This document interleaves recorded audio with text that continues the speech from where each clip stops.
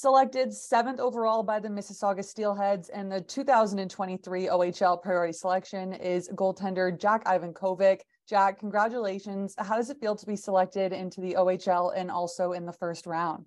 It's always been a dream come true to play in the OHL and get drafted, and it's also a dream come true to play for my hometown and get drafted. So where I've been watching games all year, and I just can't thank the owners, the coaching staff, and just everyone who was a part of the draft to pick me.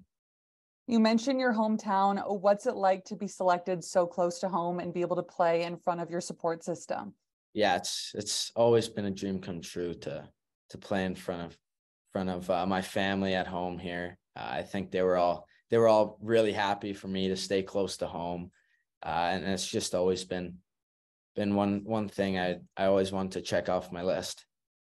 Looking forward into next year, what are you most looking forward to heading to Mississauga?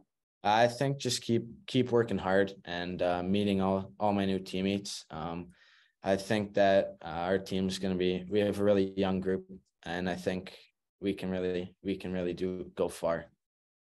Finally, I see you're in Mississauga tonight. I'm sure you're surrounded by family. Who's been your support system to get you to where you are today in your hockey career? I think my whole family has been my parents, grandparents.